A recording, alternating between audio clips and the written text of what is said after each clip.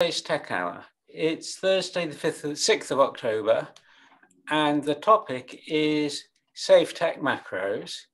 And the underlying idea is that sometime soon, I hope, we'll be able to easily produce HTML5 and tagged PDF from our TeX source documents.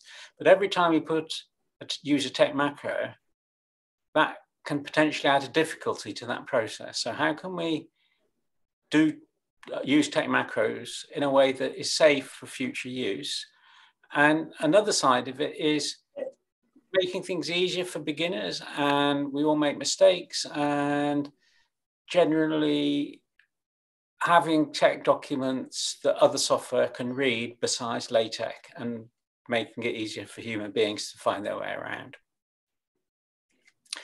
So I'm going to start by giving a very brief introduction to tech macros. And to do that, I'm going to do some screen sharing. And I'm going to do it unusually at the command line. So let's see what we can do. Share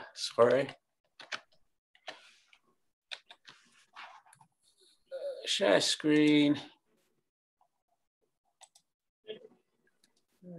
That will be it. Okay, is that big enough, the font? Yeah. Okay, so I'm going to use plain tech, and I'm going to do things at the command line. Macros are not about typesetting. Macros are about the stuff that goes into typesetting. So if I do message hello, do you see it says hello at the console? And that's a way of seeing what's going on. So we can now use a macro. So let me give an example of a macro that's already defined by plain tech, and it expands the argument into a line with horizontal stretch and shrink, either side of the argument. And let me also show what line is. And line is simply hbox to h size. And while we're at it, let me show what hbox is. And that's TeX way of saying there ain't nothing underneath an hbox. An hbox is an hbox. So it's a primitive command. And if we do show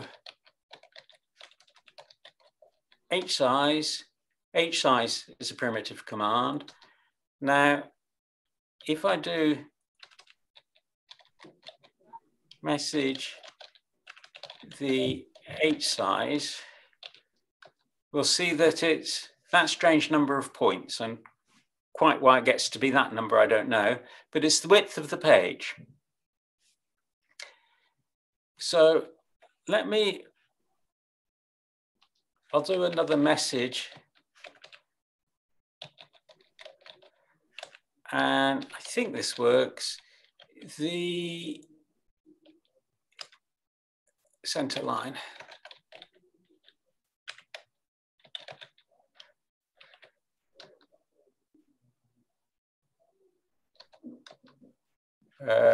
Let's try again.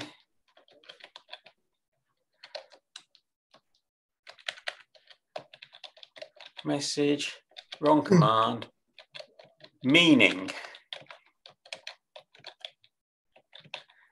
Now, these are commands that ordinary users shouldn't be using, but this is just a way of getting hold of what's going on.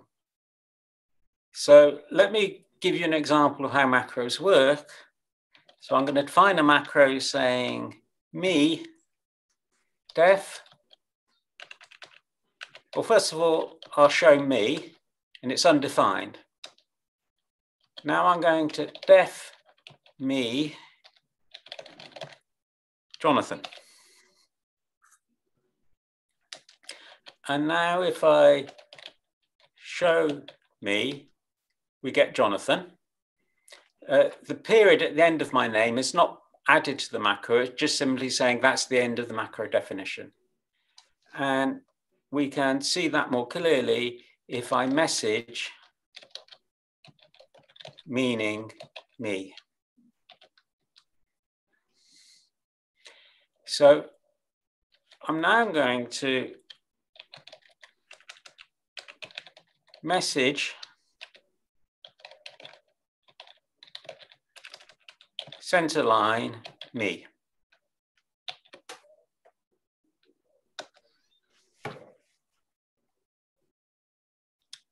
And what's happened is that the center line has expanded and the me has expanded. And when this appears on the page, we'll get my name on a line by itself, centered in the page. So much room to the left as to the right.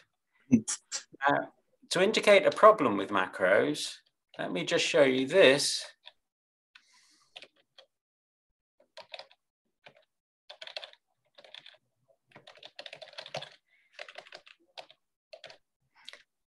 You might think, oh, that's the same. The first letter is being picked out. And then the rest is being left outside the line at the top of the page. And to fix that, we write message center line Jonathan. And now we get the same thing as before. So these are some fairly simple examples of what can be done with macros, and also some of the difficulties that can arise with macros. I think I'll stop at that point and I'll stop the share. We can resume it. And the issue really is when we start using macros, everything seems to be fine, or at least it seems to be not too difficult. And then we start investing effort into it. And somehow it's not providing what we need, but we've got this investment and we're locked into using macros. So certainly there's this tendency to macro packages to get larger and larger and more complicated. And Don Knuth's plain TeX occupies, is one of the appendices in the TeX book.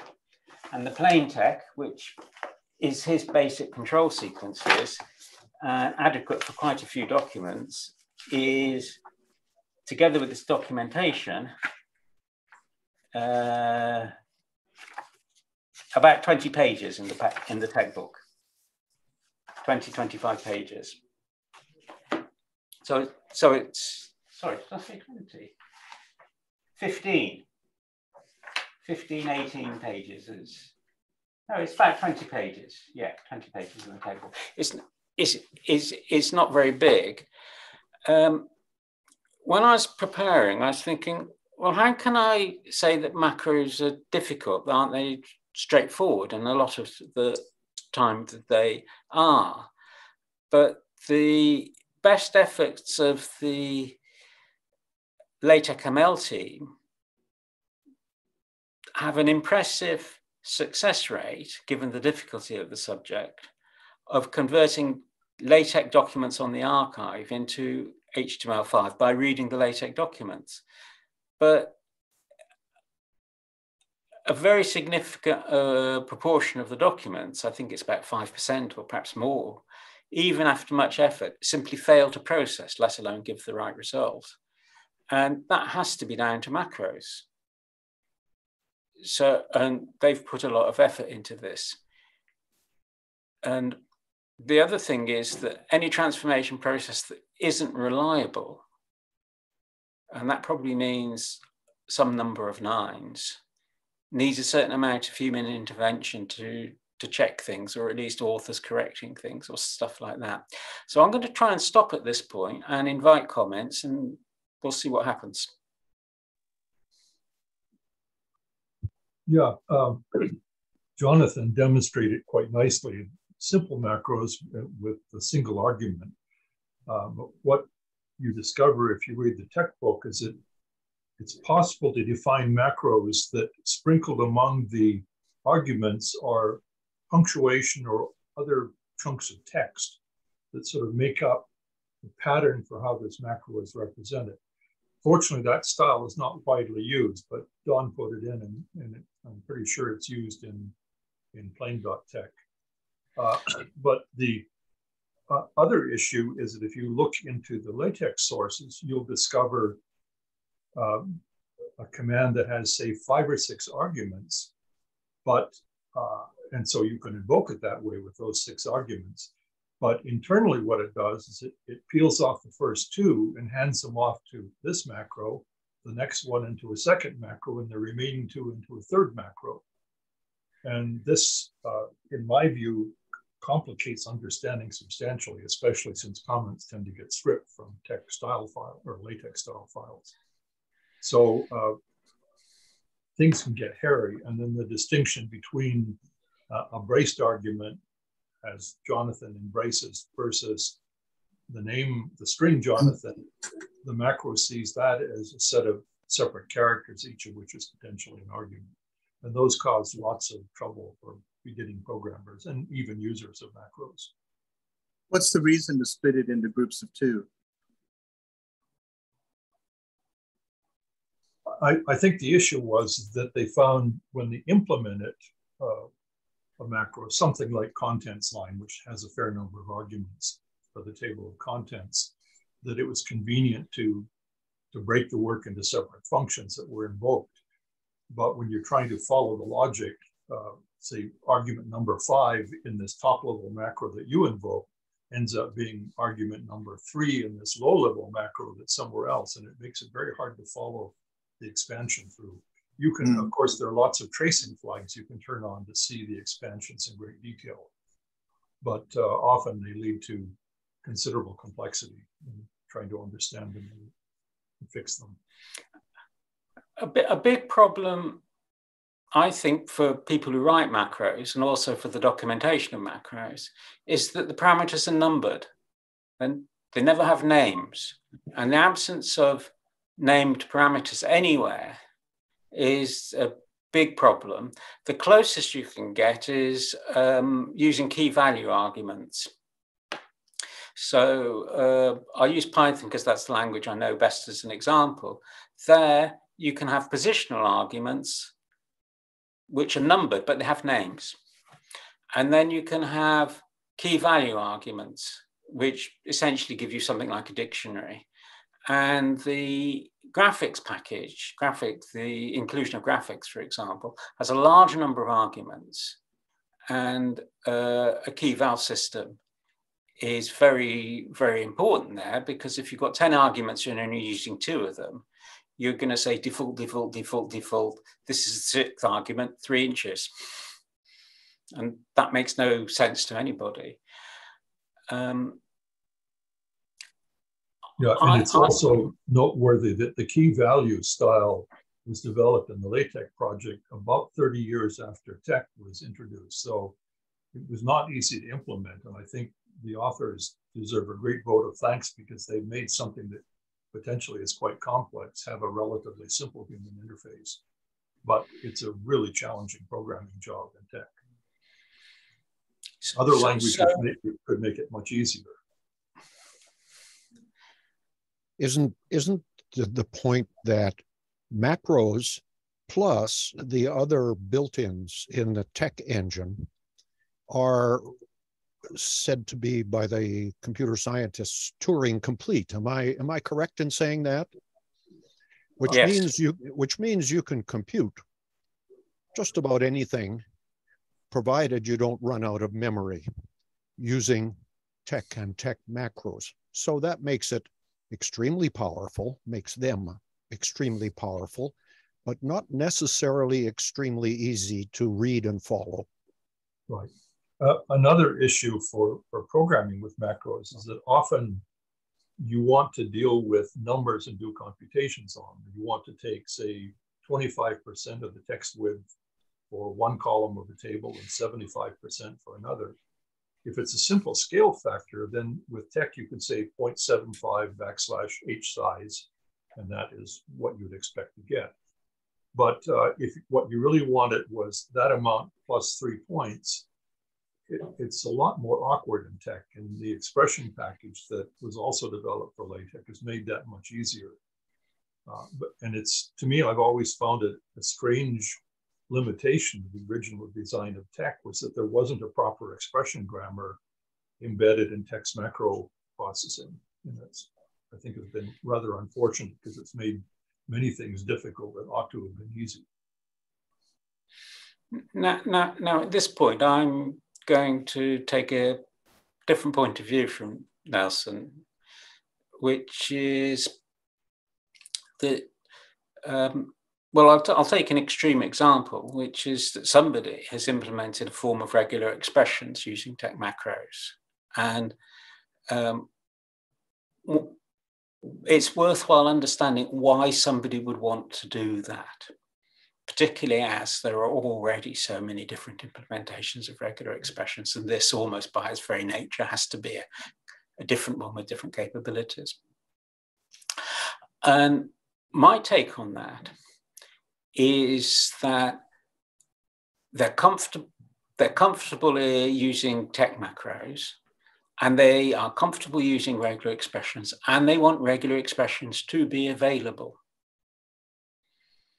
And so they implement regular expressions using TeX macros. And this goes back to what Dwight says about it being Turing complete. So yes, you can do it. But if you want a general purpose language that has general expressions, then you wouldn't choose TeX as that language. It's just that it's, so to speak, architectured such that to make regular expressions available to you, you have to implement them inside the TeX framework. And similarly for doing calculations, so sine and cosine, which are perhaps esoteric mathematics, but they're quite important for the sizing when you rotate a figure. When you rotate a figure, you need sine and cosine to determine the size of the rectangular bounding box. Now you can compute them in TeX and LaTeX, but you could also, given suitable inter-process communication, shunt that computation over to somewhere else, or simply do that calculation prior to the typesetting process. So here's an example where TeX macros were not used, which is Don Knuth's Web System for Literate Programming, where he develops a custom parser for highly intricate structured text with a large amount of markup, a large amount of detail, a lot of which goes to getting the typography just right and for things like indexing. And the input document is processed in two different ways. One is for typesetting and the other is for compilation. And he did not write the typesetting routines to read the web source program directly. He said, we'll translate that using a program to create a TeX document, which we will then typeset. And then that TeX document becomes very much simpler, and the macros for that TeX document are essentially those only requiring necessary for typesetting. And even the things like section numbering are not done by the TeX macros. They're done as part of the conversion into the TeX file. So the TeX file is about as simple as it can be, and the macros in it are essentially for the point of view of concision and for independence of control, dealing with one sort of problem here and one sort of problem there. So the question as to what size fonts you use, well, that's a question for the macros. It doesn't affect the translation into the TeX. Once you've got the TeX file, you can then put in another file that decides the fonts and change the fonts if you want to. So for a long time, TeX was outstanding as a program that produced reproducible results on all computers. And so that made it very attractive to use TeX macros for everything, because there wasn't another platform with that capability. But now it's all very different. And but we do have a large backlog of macros. So my point of view is, let's have as few macros as possible and do as much as possible outside, because when we're creating HTML, just as Don Knuth, when he creates compilable Pascal or C code and typeset documents, wants to be able to put comments into the C code that give the section numbers or the paragraph numbers or whatever, and put the same numbers into the typeset code. So when we calculate section numbers and equation numbers, we want to do that outside of TeX and outside of HTML, so that we have one process that does the those computations. So in a sense, it's a sort of cultural sort of thing. I mean, when I was, a long time ago, when I was a boy, it was required to have either Greek or Latin in order to be admitted to Oxford or Cambridge. And they then relaxed that and said, well, if you're studying science, you don't need those subjects. Although perhaps if you're doing biology, it might be helpful to have a bit of Latin. So there is that sort of tradition, and we must always respect tradition, but we also have to be aware of the changed circumstances. I've given a little speech here, I'll stop. Perhaps Nelson wants to come back. Yeah, I'll toss in some history here, because there's, those of you who are familiar with America know that there's large population bases on the East Coast and the West Coast, and then it's somewhat less in between. And in particular, what many people consider the greatest universities in the country tend to be situated on either coast, and less so internally, except possibly for Chicago. There's about 4,000 kilometers separating one coast from the other. So it was quite a big geographic distance. And the result of this was that there was an East Coast computer architecture and computer science field that had one group of people that had companies like Prime and Digital Equipment and Data General and IBM and so on. And then there was a West Coast that had the Intel and Microsofts and Apples and so on. And if you look at the history of compiling, Donald Knuth and Al Aho and Jeffrey Ullman, Al was at Bell Labs and Don at Stanford, these are really the fathers of modern compiling technology. And Al Aho was the one who, along with Ken Thompson, really pushed the notion of the value of regular expressions and weaved that into the production of compilers.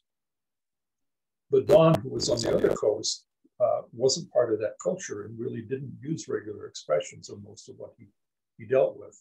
And so there are programming idiosyncrasies that you can trace to this dichotomy between the two coasts of the United States, and what kind of tools people adopted. Also, the Al Aho was working, of course, on Unix systems where Ken had introduced regular expressions fairly early on, and they were in many of the tools and the text editors and so on. And Don was working on mainframe operating systems at Stanford, which didn't have any of that. And so regular expressions really weren't part of our vocabulary until we moved into a Unix world. But they are extremely useful, and languages that don't have them and are being used for text processing make your life extremely difficult.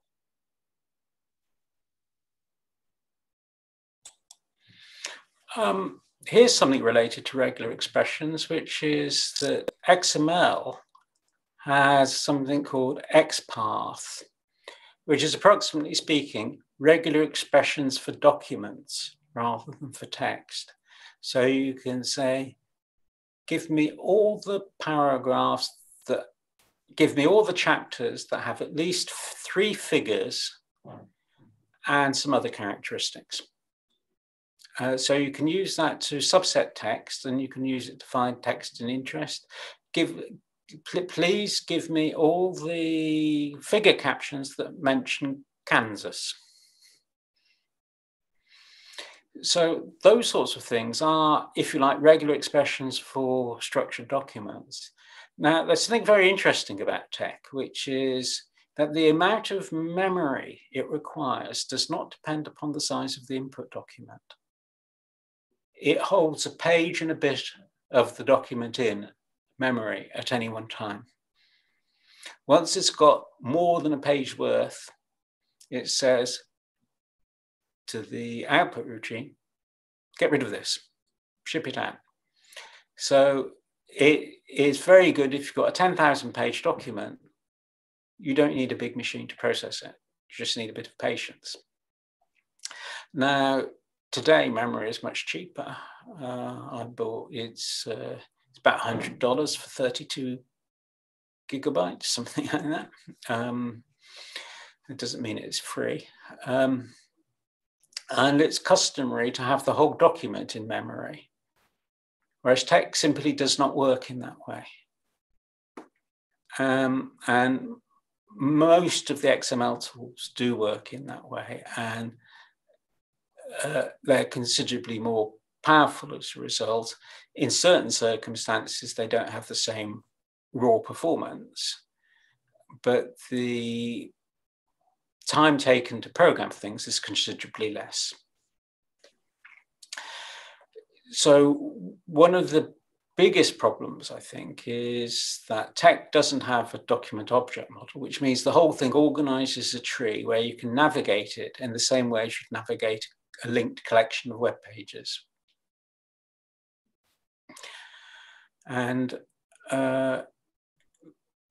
the TeX macro language just has no real conception of that. The only way it knows what the paragraph number is, what the chapter number is that every time it passes a chapter, it increases the counter by 1. So I'll stop at that point.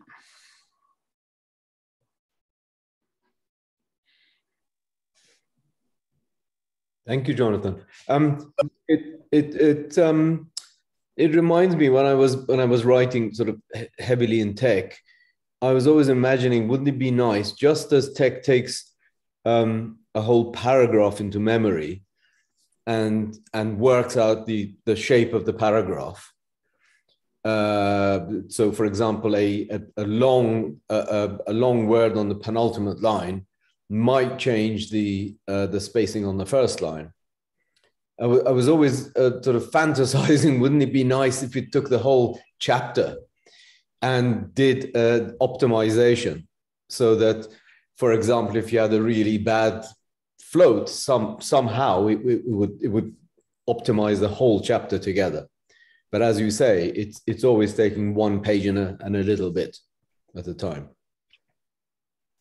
That, by the way, is why LaTeX resorts to multi-pass processes to manage things, and also to manage references and that sort of thing.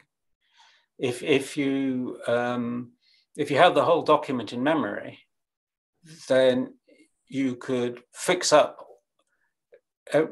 numbering the equations and putting the equation numbers in place of the labels.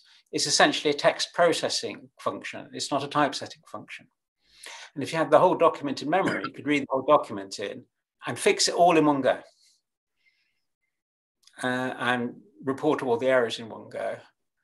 And if you have something like Microsoft Word or LibreOffice, I expect that's how they work. When you sort of add links and remove links, it just sort of keeps everything up to date. It just has one big tree. And it's sort of the XML, HTML provide you, if you like, a text database. And instead of using SQL to do your queries, you use XPath or something similar.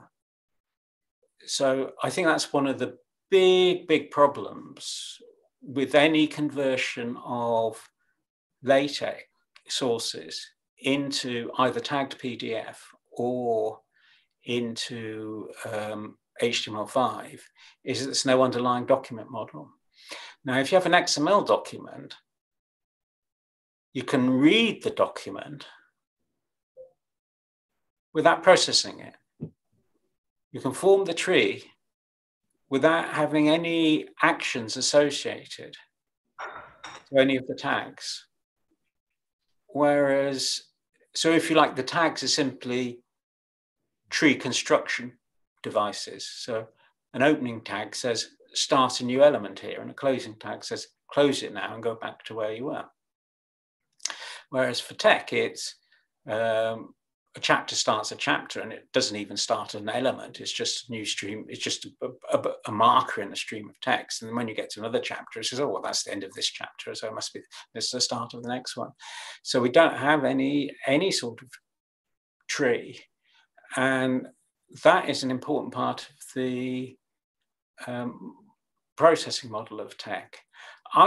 When I posted this as a subject, I had in mind things that might be done to help the ordinary user. And Nelson has several times said, I believe, that Leslie Lamport's view is that you should always put curly braces around your subscripts and superscripts. And also that you shouldn't use a single dollar something single dollar to delineate your mathematics. You use backslash left parenth and backslash right parenth. And I have mixed views about that, which is it makes the text source easier to use and more reliable to process, but it's a pain to type. But what I understand the first point, but what about the $2 compared to the other delimiters? Where's the actual difference there? I think $2 is a disaster, frankly. That's the display math where it starts a new line and centers a somewhat larger equation. And Don put this in because he was used to writing mathematics. And of course, you need math inline and you need it in displays. But that's, for him, was about the only two kinds of math he needed to deal with. Yeah. So no, but I understand, putting the superscripts in braces, for example, it retains the information. This is an argument. It's sort of a thing in itself. Whereas the other two are just different ways of indicating whether it's displayed or not. Yeah. So for me, I would always write X_n for X sub n. I wouldn't put the braces, but if I have more than one character, of course, then the braces are mandatory. It's just too much trouble to write 3 characters where one would do. Oh, sorry, what was the reasoning, Leslie Lamport's reasoning for putting the curly braces? Just good. I think he probably wanted to simplify it for users so that if he said, if you have a subscript, it always appears in braces. But as you say, it's shorthand that the rest of us know about, that if it's one character, we don't need the braces. Okay, here's something that came up in me when I was writing some mathematics earlier this year, which is \min produces a math operator like log and sine. And I wanted to write L sub min. It fails because min is in fact a math operator, and you're not allowed to subscript with a math operator. I think that's a flaw in TeX of some sorts, but it's the way it is. It could have been something else. And if we had put the thing in braces, that matter wouldn't have arisen. You see, what's happening is that the underscore will start a math element. The underscore will start a math element, and it will end the math element as soon as it possibly can. And if it gets something given to it that can't be a math element, it complains.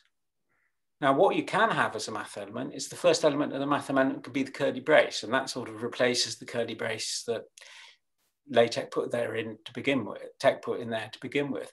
And so none of these problems arise. So if you have, for example, not equal, well, that's two horizontal lines with a slanted bar through it. And some of the not commands are built out of a not operator that puts the bar in, and some of them are separate glyphs. Now, if you have one of those things, so you have not tilde, for example, I don't think, okay, and you define a command called not tilde, which is awful because it's got two T's in the middle, but there we go. Then the result of underscoring it will depend on whether it's a single glyph or two glyphs, so to speak, put together. And I think that's right. So if I did, you saw what I did with centerline Jonathan, centerline me. Well, what would happen would be if you did underscore me, you get subscript J followed by Jonathan as ordinary text, as non-subscripted stuff. So the purpose of underscore brace, close, open brace, close brace, is that it removes the ambiguity, and it's an ambiguity that can actually exist and vary depending on the implementation of the macro. So I think the logic is that it makes the language much more precisely defined, because you don't have to know what the meaning of the command is in order to know that that whole command is typeset as a subscript. The upshot of this for a publisher is that it reduces scope for a whole number of glyphs, of crazy glitches that occur because you make a change in macro definitions. And for example, you use a different font where you have to sort of fake up characters, and suddenly the stuff that was correct ceases to be correct. So it increases the reliability. Another disaster in TeX, well, I use the word a bit unwisely, is in horizontal mode, $$ doesn't mean begin display mathematics. It means an empty math formula. Now, to call that a disaster is unfair, but to say that it's not a quirk is also unfair. Sorry, can you repeat that? So you're saying if you're in horizontal mode and if you put $, that becomes an empty math formula. But if you're in horizontal mode and you put $, X, Y, Z, $, isn't then that you don't get, then the X, Y, Z are in Roman type, they're not mathematical. Try it. So hang on a minute. Oh, you mean you have to be in vertical mode before you put $? No. When I said horizontal mode, I mean restricted horizontal mode in an H box. If you're in an H box. Okay, got it. Okay. A $. Yeah. Okay. Restrict horizontal mode. Yeah. Okay. You can sort of fix all these things by making $ an active character and then giving it whatever meaning you want. And you can give the active character $, the normal value, and you hardly notice any difference. But that's sort of by and by. There's a couple of chat messages I've missed. Oh yes, Philip's mentioned simplest Turing complete systems, and an interesting book on computer culture called Accidental Empires. Alan Jeffrey wrote an article and created a style file called lambda.sty. TeX has what's called expansion and commands, and the expansion, which is done without executing any commands, is itself a Turing complete language. And Alan Jeffrey wrote a little style file that's about 30 lines or something that provided an implementation of Church's lambda calculus, which is Turing complete, just using the expansion capabilities of TeX macros, which means that it can, for example, compute prime numbers without even doing any assignments. Now, one of the problems with TeX language, I think, can perhaps be described by reference to HTML templating languages, such as used by, for example, Django and Jekyll, where you have two languages. You have a language for templates and a language for writing components that go into templates. So LaTeX provides a language for creating environments, and it also provides a language for, so to speak, using environments and putting environments together. So you can use an environment inside another environment and so forth. And in Django and in Jekyll and all sorts of other places, these two languages are completely different, have different capabilities. And that's because they're used by different people, often different people, or people with a different focus and for a different purpose. So the templating language should be simple and straightforward and be focused on the generation of HTML.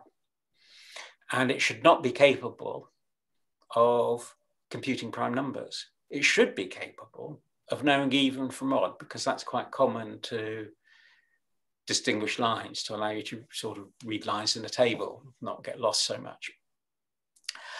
And it requires a different set of skills. And it's really helpful to know when somebody writes their templates that they're not secretly doing mining for cryptocurrency. It prevents a large number of abuses of service, whereas arbitrary powerful Ruby or Python code, you have to, it exposes a whole bunch of dangers and capabilities.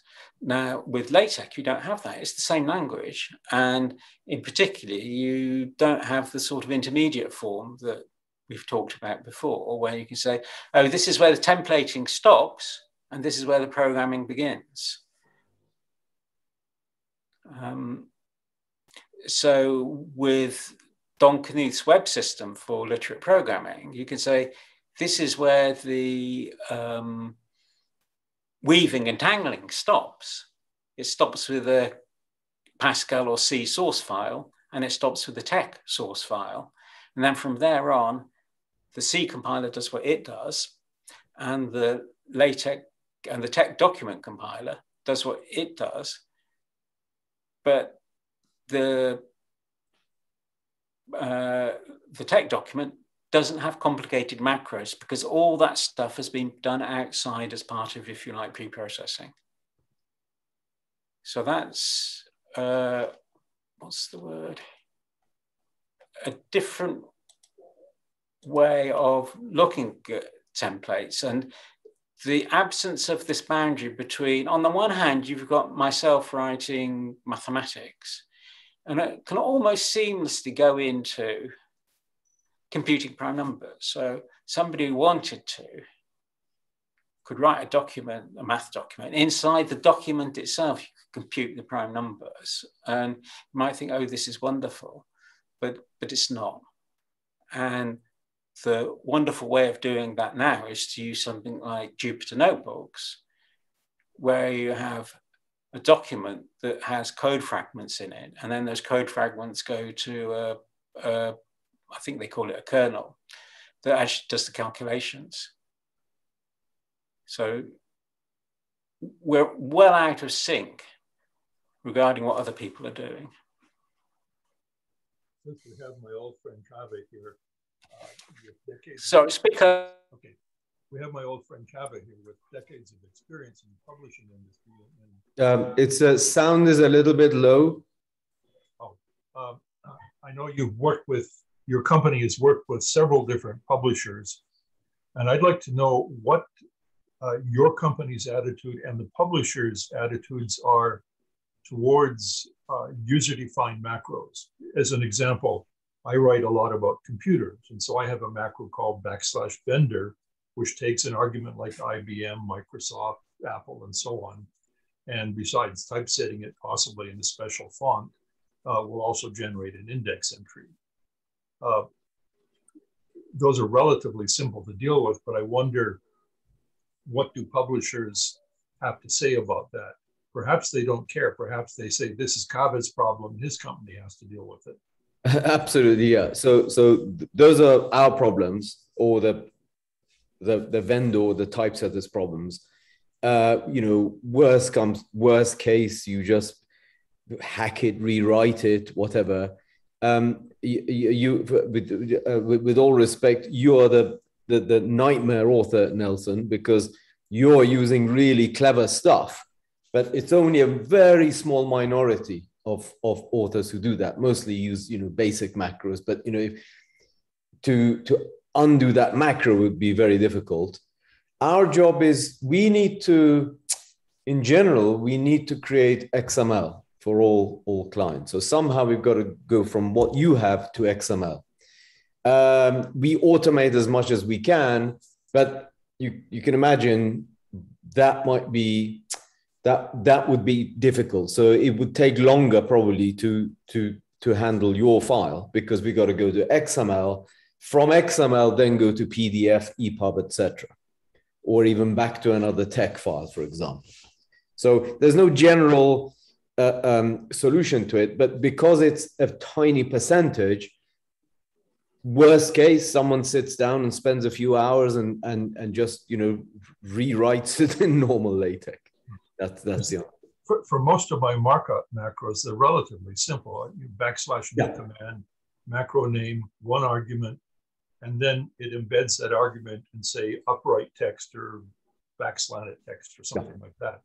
And those ought to be almost trivial to handle by a scanner that converts to XML. Exactly. Well, in that case, if you write a complicated text macro that now peels the arguments apart into tokens and does funny things and does regular expression matching. You suddenly become quiet. Yeah. Sorry, maybe I spoke. The sound went. Yeah. So go ahead, Kava. Yeah. No. Normal macros. As we typeset. So as we run the TeX file, as long as your TeX is running, it obviously runs through TeX. We, as it were, auto expanders. So automatically those are expanded. So we downstream we get what is output. With using things like TeX for HT, etc., and other things we've done in house. So the chances are. So we run it first, and if it works, if the XML comes out, then that's fine. Otherwise, I can't give a general thing, but answer. But worst case, we would go in and do manually change that into a form where it does produce the XML. But there's no the sort of things we've been talking about today. TeX is very complex. There's no general solution, and of course people can do whatever they like. You can have structured TeX or unstructured TeX. So we take what comes our way. But you're absolutely right. As far as the publisher is concerned, we have a contract with them. In the old days, they gave us paper. Now they give us the files. If the files work, it's fine. If not, somehow we've got to produce the deliverables that we give them in the prescribed time. And are the XML files the only product that you deliver to the publisher, or do they also get the LaTeX sources? They normally do not get the LaTeX sources. We just produce XML, depends on the client, but normally XML, and then PDF, HTML, normally they produce automatically from the XML. Sometimes we give EPUB, and then there are other forms. They might want the references in, for example, in BibTeX format, etc. So, but the interesting thing is most publishers do not actually publish the XML. So if you go to a publisher and say, if you subscribe or if it's open access, you can get the PDF, you can get the HTML, but the XML itself is normally, you can't download that. Now, I'm trying to convince publishers that you really should do that. That's the definitive content and not the HTML. And allow people to take that and content mine it and produce, different things from it, different outputs, a different PDF, for example. But strangely, mostly they do not publish the XML. They keep it in-house. I'm going to suggest what might be an ideal solution, which might also mean it's impractical in the real world, which is that the definitive version of the document has no macros in it. When I say no macros, I mean macros of the sort that Nelson is talking about, such as vendor. What it is XML semantically rich in a way that Carve would understand. However, there will be an automated process that would condense all this stuff that Nelson has defined macros for, my understanding is that Nelson is defining macros so that his documents can be semantically rich and easy to type and flexible against changes. So one of the great things about BibTeX is that you record the bibliographic information without regard to the bibliographic style. So the XML is in some sense definitive, but then when somebody wants to edit it, an editable view that can be created in which inverse macro transformations can be applied. Can we call them micros, perhaps? Where all the IBMs and TeX and Dells and other vendor names in the XML gets translated back into XML macros so that somebody like Nelson can happily use the language he's used to writing. See, now, no, go ahead. I'm putting for that as an ideal solution, which doesn't mean we'll wish and we'll get there, but it's sometimes helpful to know what is sometimes it's helpful to know the points of the compass, what the directions are. I'll give an example of information we're trying to retain. And this, I've been working with a colleague on collecting, building up bibliographies of a number of journals in the field of biology.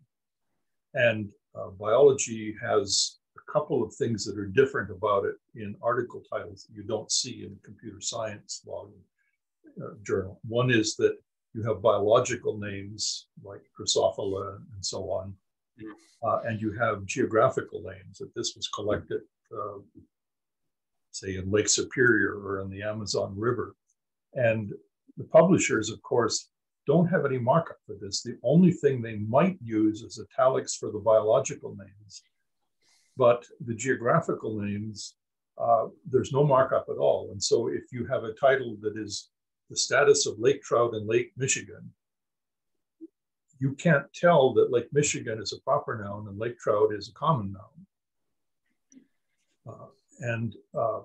This has meant a substantial amount of work that where we put in the markup. So I write \bioname for the biological names, and I'm considering \geoname for geographical names. I haven't done that yet, but I think it would be useful because, see, once you have that wrapper that says this is a biological name, you can say, well, gee, what I would like to do is extract from this bibliography all of the biological names, ignoring everything else, and I want to build up an index of the biological names. And I use this macro wrapper as an example in our University of Utah thesis documentation to show that you can build up with proper markup in your TeX file. You can mark things such that they're trivially recognized, and you can build up from a single set of indexes, an index of biological names, an index of software packages, an index of geographical names, and so on, which are really quite helpful for the reader. And of course, the goal of being an author is to communicate information to hopefully a large number of readers and make their life as easy as possible. So that's why I would not be happy if my bio name markers got translated back into italics in the XML, because that critical information has been lost. Nelson, I'm 100% with you on that. We would love to have the XML. We would love to have semantic markup in the XML. That's what you want. But unfortunately, and we are sort of slowly moving towards that, but very few people are doing that. And if I may, I would like to lay the blame on Microsoft, because Microsoft Word is what, to all intents and purposes, 100% of people on the planet use. And we've learned that the only way to distinguish things is by font parameters. So italic, bold, italic, you've got 4 ways of doing that. Whereas what it would be ideal if authors, scientists, as they write, they wouldn't say make something italic, but say it is a lake, or it's a biological, or it's some other, describe it basically. So you need to describe it first, then in a PDF or HTML, it might turn into italic, but you could hover over it and it'll tell you what it is. That is absolutely, I'd love that.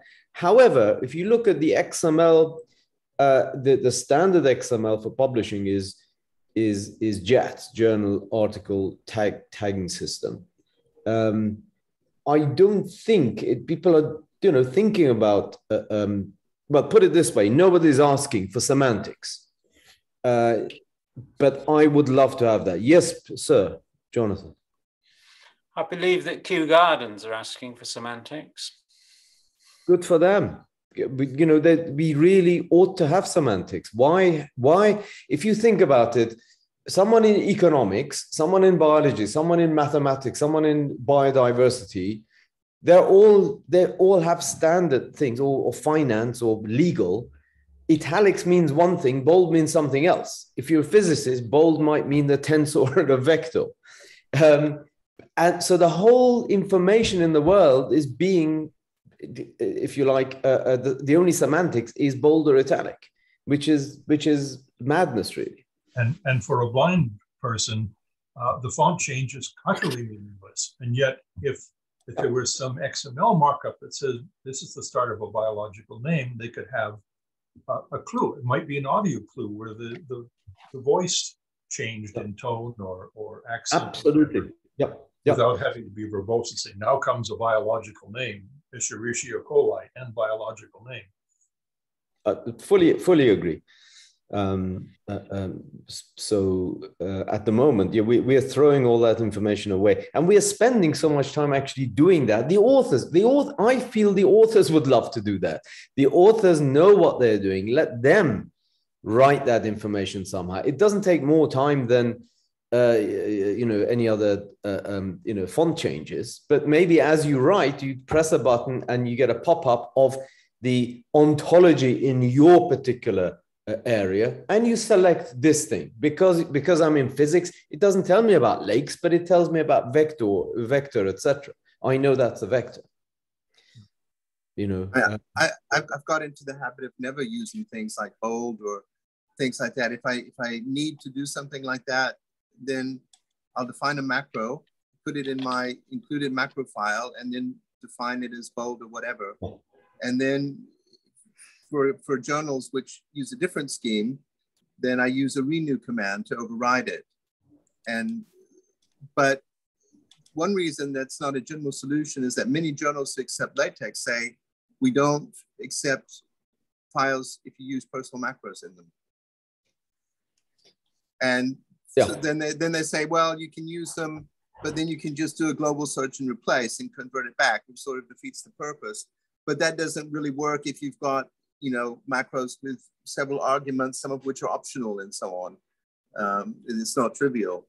But as long as I can, use my scheme and some journal will publish it, I'll stick to it. Life's too short to mess with stupid publishers. It really is it really is a bee in the bonnet for me, because it's what, of course, the people are coming out with AI, artificial intelligence, to then retrospectively guess what that might have been. But, you know, so what I think is we're throwing away real intelligence and bringing in artificial intelligence to guess what the author was saying. It's not right. Kelly. Yeah, I have learned so much from everyone, and the conversation today has been really interesting. And just from an outside perspective, Nelson, like, I love how you follow all the rules and just the amount that you have taught me. But I think it's really funny that you think that putting in 2 additional keystrokes of the curly braces around a script is too much. But then you'll write the bio name stuff and all of these other things that you've done to make sure that all of the information stays there. Well, I can tell you that because I use Emacs, a very intelligent editor, and I have lots of function keys, long command strings like \bio name are on a key that's trivial for me to generate. But the serious point, Kelly, it's a good point. However, from Nelson's viewpoint, those curly brackets, a curly bracket around an A or a 1 or a single letter, is not adding any new information. It's keystrokes for nothing, in a sense.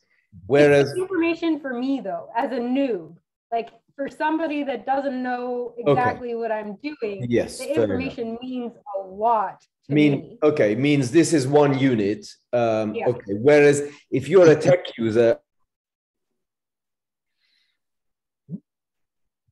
you've been frozen. Tech user like us, it's more readable with the curly braces. Yeah, okay. So somebody complained of the Perl language, that it's a bit sort of incomprehensible gobbledygook, and sometimes it looks just like line noise. That's when you sort of want a modem and there's an interruption on the line and you just get random characters.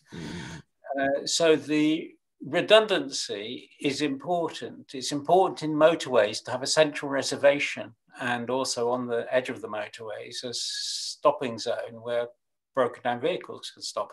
Redundancy allows us to detect errors and avoid accidents. And that's, I think, one of the advantages of this extra information. I would like to see a system whereby you could type X_2 and it will put the dollars in for you, because it knows that the underscore requires dollars, and it reads back and says, oh, well, it must be on the X, and it reads forward and it says, well, that's the thing that's being superscripted. I'll put the dollars around there. And if he doesn't like it, he can complain. Oh, hang on. So you mean if you put a 2 and a space, it knows that it knows that. Well, for example, I'm just doing a simple example, which if you write space X _2, it will convert that into X squared. Just as when you're in Microsoft Word, when you type 31 TH, it subscripts the TH to make it the 31st. Okay, so, actually, that's a good point, because if you put a 2, that means you didn't put a curly brace. So that means the next character is going to be separate anyway. Yeah. So you could put a curly brace as soon as you put the 2. You don't have to wait for the space after. Yeah, but there's a sort of bit of a disjunct, if that's the word, between the way computer algebra does things and the way in which tech does things. So computer algebra has got no problem seeing 3007 as one thing, a number, whereas tech, you have to group it up to treat it as a number. And one can argue about the reasons for it, and I'm sure the reasons at the time were very good, because Tom Knuth wanted to write a typesetting system that he could use, and he didn't want to write something that was easy and comfortable for everybody, although he did his best. And he was writing on computers that would be left in the dust by a modern mobile phone of any quality. I have to confess that for about 40 years. We can't hear you. For about 40 years, I've been using Emacs for text entry. And the beauty of that editor is it's programmable. And so I have very sophisticated programming for LaTeX and TeX entry. And an example I like to show students is if I type in the USA dot, that's what I've typed at the keyboard, that immediately gets expanded to in the USA \@ dot. And why does that happen? It's because a dot is an overloaded character. It can mean end of sentence, end of abbreviation, or end of initial. And Don's shorthand convention was that if a dot follows a lowercase letter, it ends a sentence. If it follows an uppercase letter, it follows an initial. And the difference between these two is the spacing that follows, an inter-sentence space or an inter-word space.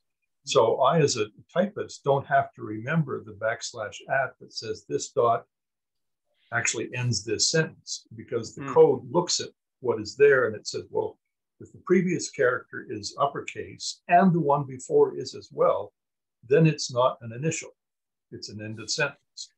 But if the previous character is uppercase and the one before that is not uppercase, then it's like an initial. And so then it just leaves it as the dot. And this makes life so much easier. If I type ... in the input stream, I get \l dots. I'd like to point out an optimization in what you just said that goes back a long time, when you use the words uppercase and lowercase. Because in the old days, type came in cases, and there are uppercase letters and lowercase cases. That's right, they were in different places, and you'd have to lift and stretch a little bit to pick up a uppercase A.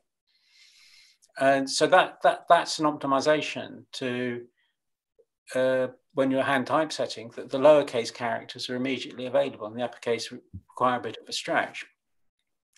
And I think for that sort of work, all these small optimizations are very, very important. And the sort of all the niggles create distractions from the main thing. That's the importance of a lot of these tools. It's like when you're driving in a busy city, the last thing you want is a passenger and sitting next to you telling you about their holidays. You just want to concentrate on the driving if it's difficult driving.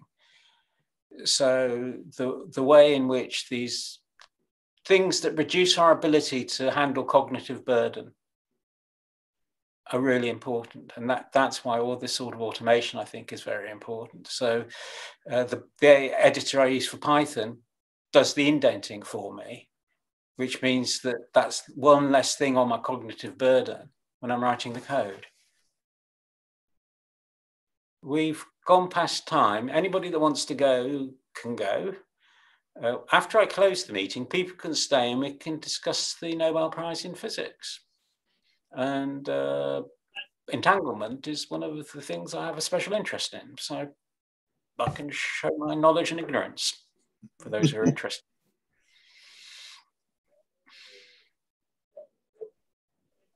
Any closing remarks from other than me, please? Just a quick question for Nelson. Soon after I started using LaTeX, I started using BibTeX as well. I'm still using it. And I've heard of something called BibLaTeX. Is it worth looking into?